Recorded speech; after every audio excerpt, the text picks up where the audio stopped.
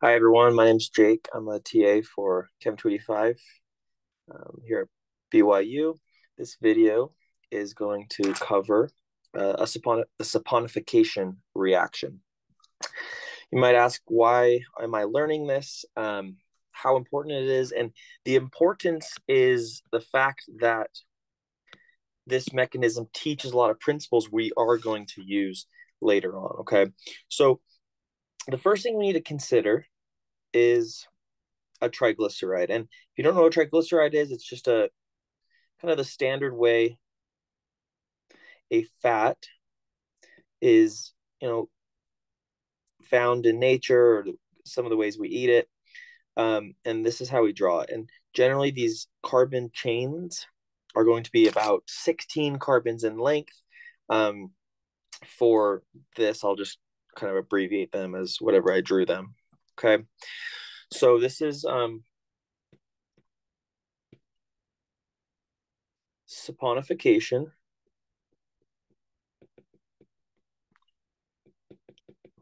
Okay, and what does that mean? Well, technically that means we are making soap. But what it is it's a really good example of the actual mechanism of hydrolysis. And hydrolysis, as you can see in the name, is hydro, water, lysis, cut. So cutting with water. And in this example, and you might ask why, and the answer is variable, but we are going to cut this ester, these ester bonds between the carbonyl carbon and the oxygen there with water. Okay. And hydrolysis is only done for ester bonds and amide bonds. Okay. If we look at the big picture of what's going on with this reaction, is we're going to use as quote unquote water, sodium hydroxide. We will cut this molecule up at each of these places, resulting in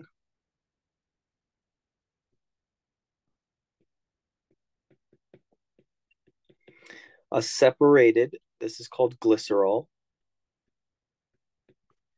So this glycerol backbone, and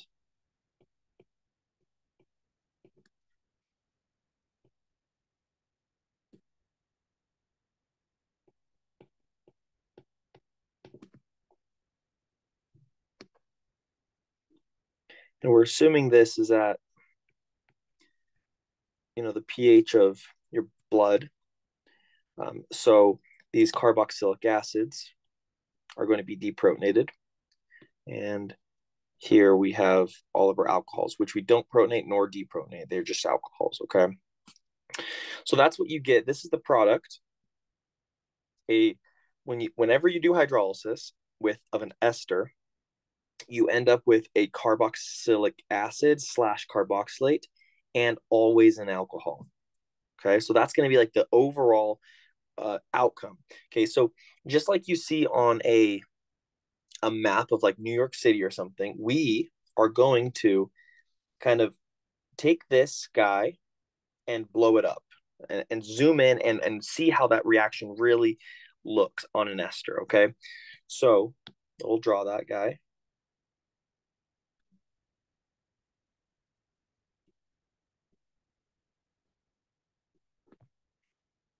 And on your homework, I think you might not have these squiggly lines. Those squiggly lines just represent that, of course, there is more connected on each side of those carbon chains.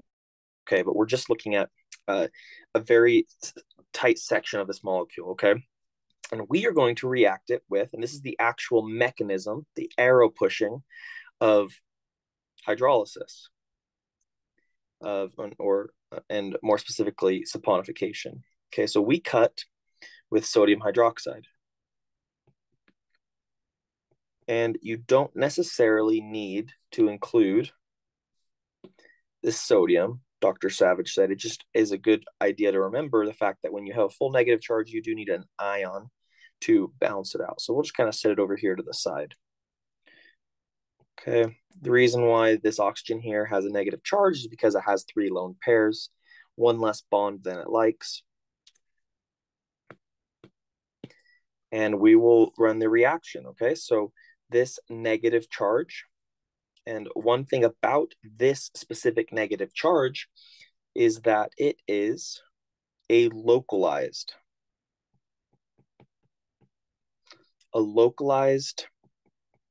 negative charge. Well, what does that mean? That means that there is no resonance.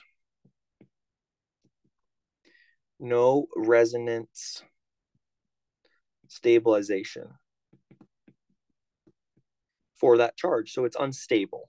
Okay, so what we think when there's resonance, we think that it helps with stability. When there's no resonance, then it's less stable. Okay, so if we look at this guy here, that negative charge is on this molecule.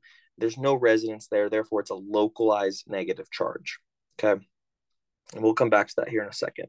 So that negative charge, or a set of lone pairs, you can draw your arrow from a lone pair or the negative charge, is going to attack that carbonyl. Remember, a carbonyl, we'll just draw like formaldehyde here, is, and we'll zoom in on it, is going to be partially negative up here because oxygen is electronegative.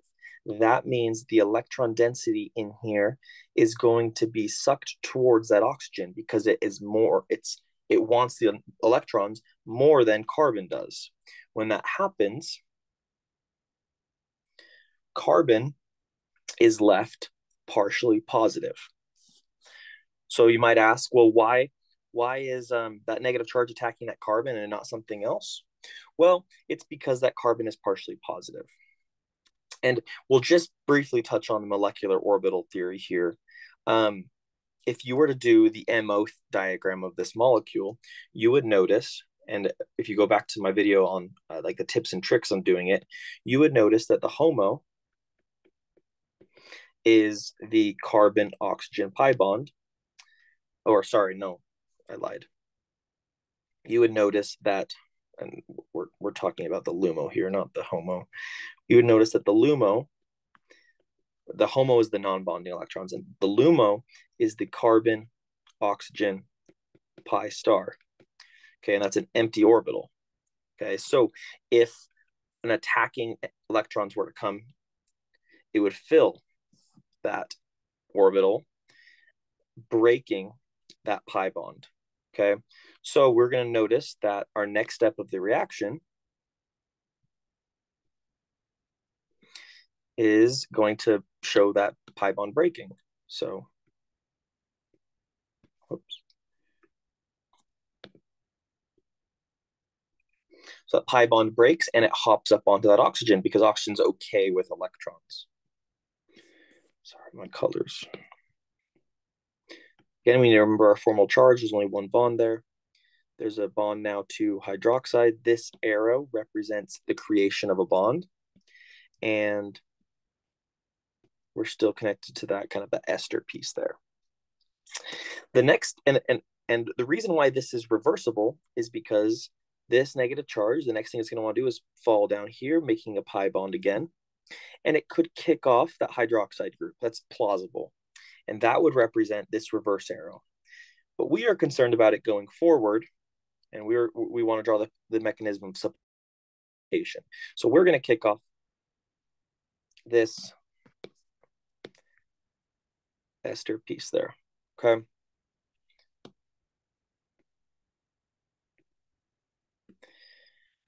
And what does that look like? Well, follow our arrows, and let's not forget little squigglies there. Those squiggly lines just represent an R group. Maybe I should have done that.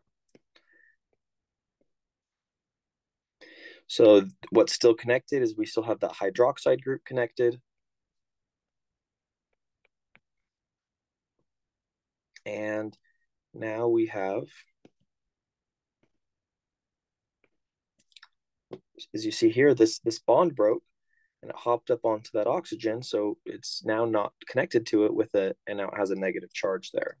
Okay, let's draw in our bond here. Okay, just as you remember, and why is this reversible? This negative charge here can go back and attack that carbonyl and causing it to hop up back there, indicating that reversible arrow, because we still have a localized negative charge. That hasn't changed. That's why we're still in the same stability level. That's why it's all reversible, is because there's still a negative charge that does not have resonance. You might be asking, like, Jake, this molecule has resonance, but that molecule doesn't contain that negative charge. This molecule has resonance, but it doesn't have that negative charge. Okay. So the next thing is if you go back to earlier on this semester, you learned kind of about these acid-base reactions. Here we have a carboxylic acid. This guy is very acidic because of the resonance of its conjugate base. So if we draw the conjugate base, remember, this is not part of it, but if you were to draw the conjugate base, you would see that there is resonance that stabilized it, therefore making this guy acidic. Okay. So the next step is this is going to kind of act like a base and steal that acidic hydrogen, and these two electrons hop up onto that oxygen. This next arrow is going to only be one direction, and I'll show you why.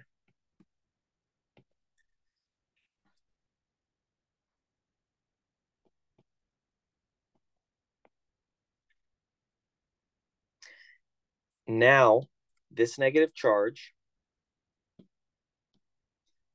is delocalized. Maybe I should have written it in green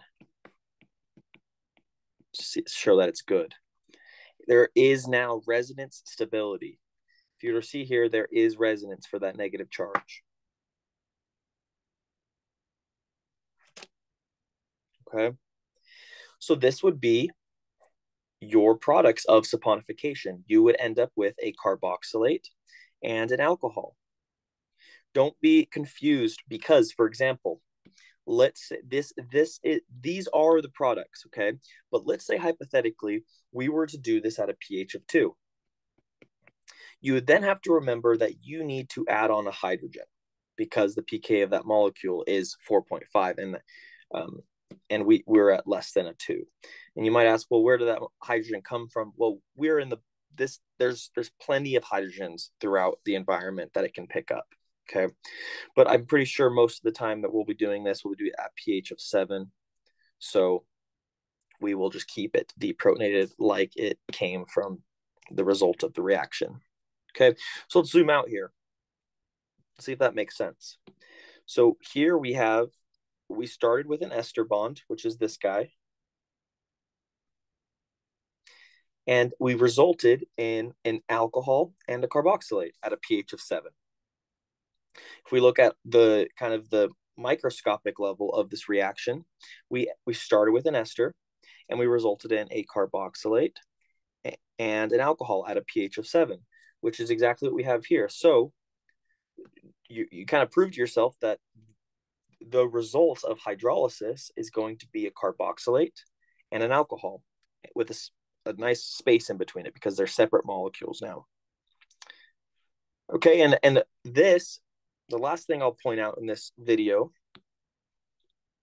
we like to call this a sink.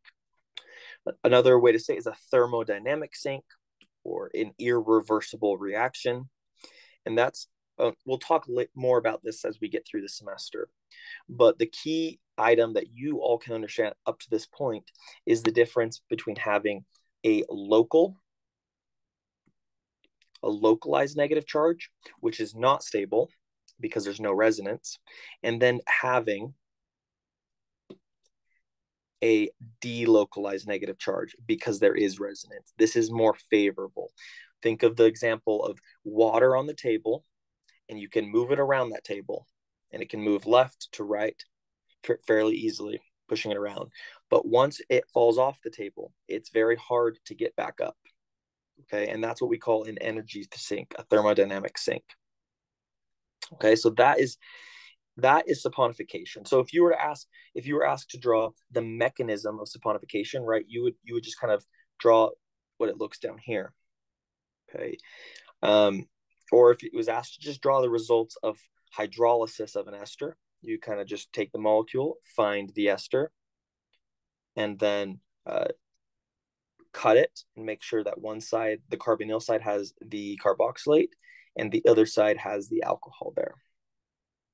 Okay, so that is my little video on saponification. I hope you found it helpful, and it helps you complete your problem set and kind of prepare yourself to start learning more arrows and mechanisms.